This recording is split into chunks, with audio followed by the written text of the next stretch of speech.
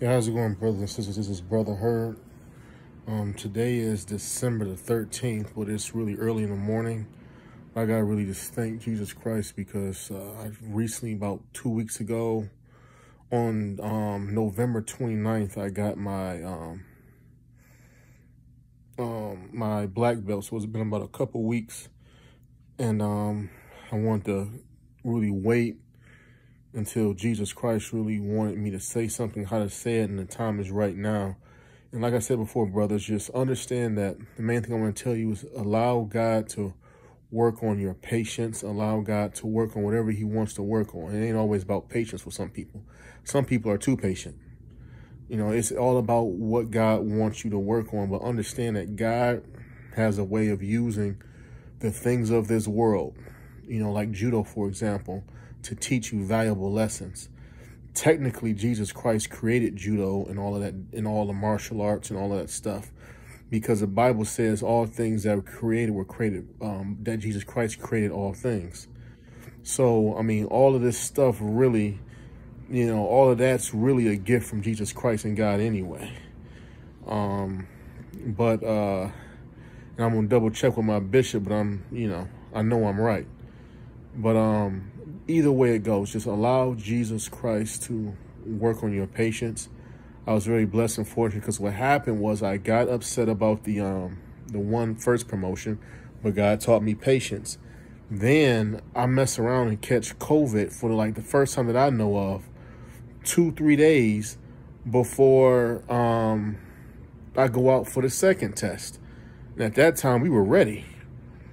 And then, by the grace of God, Sensei Frances Glaze, she decided to drive down, and she drove to our gym in Detroit. She drove like an hour and a half down, and also Sensei Al Panenki, the two Rokudans, you have to be a 6th-degree black belt and above, and at least. So I'm not sure their exact rank, but I know they're at least a 6th degree and above.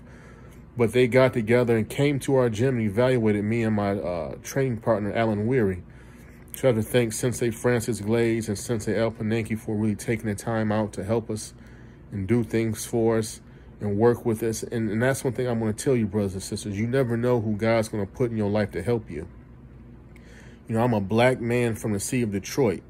And the fact that you have people from different walks of life that are outside of my culture and outside of my ethnicity that are helping me, but also primarily with my brother Sean Davis, who's a black man, one of the brothers from the city of Detroit too. See, you have, God knows how to use all people from all walks of life to teach you a lesson, to move you up in life. So I just have to thank Sean Davis for helping me out, Alan for working with me as my kata partner, Sensei Harold for working with us, all the brothers and sisters who work with us, and but just, brothers and sisters, just focus on, just understand that it's not about a belt rank or about your martial art that you do or use, or, you know, it's really about what Jesus Christ teaches you, what God teaches you through the things that he gives you. You know, the lessons that you learn from God blessing you to be able to put special feathers in your daily cap, you know, or your daily, you know, be able to put feathers in your hat. And so you have to understand, you know, you have to understand what, you know, God's plan and purpose is for your life. Like Jeremiah 29 talks about, you have to understand God has a plan for your life. In closing, God has a plan for your life. You got to stick with that and work with that, okay? But learn to be patient and understand that, you know, when it comes, it'll be worth it and you'll be ready. But also understand that many times, the moment you come to a place of promotion, the first thing that you got to worry about is the devil trying to tear you down right away. Just because I got my black belt and it was a major changing point in my life, and I got Jesus on my belt, this and that, these and those, the devil still came to steal, kill, and destroy. Kill, steal, and destroy. And that little perfect magical ride only lasts about 4 days until some of the issues that I was dealing with before I got a black belt came back. But it's still just the beginning. So just trust in Jesus Christ. Trust in God. Now, if there's anyone, I'm an evangelist. That means I do the prayer of salvation with people in public, or I minister to people in public, in all places. If there's anyone under my voice that would like to receive Jesus Christ as their Lord and Savior, all you have to believe is that Jesus Christ was the Son of God and that God raised him from the dead. Just repeat after me out loud, word for word. Dear Jesus, I make you my Lord and Savior, and I believe that God raised Jesus from the dead. In Jesus' name I pray. Amen. If you said their prayer, brothers and sisters, you are saved. And also understand that another thing in closing, God really brought me to a season of proper discretion in the sense of you got to know that sometimes not saying anything about certain situations is the key to representing Jesus Christ, because you have to wait to the right time to talk about Jesus Christ.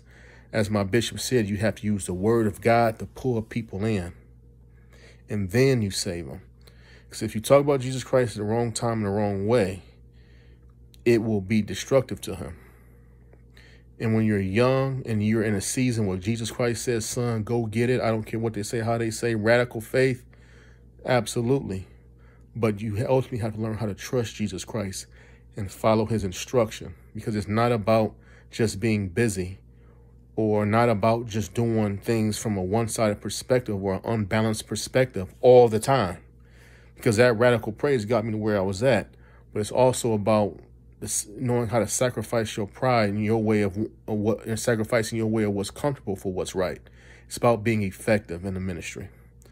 And so you have to know when to keep your mouth shut, to just observe, and then pick and choose when you talk about Jesus Christ wisely.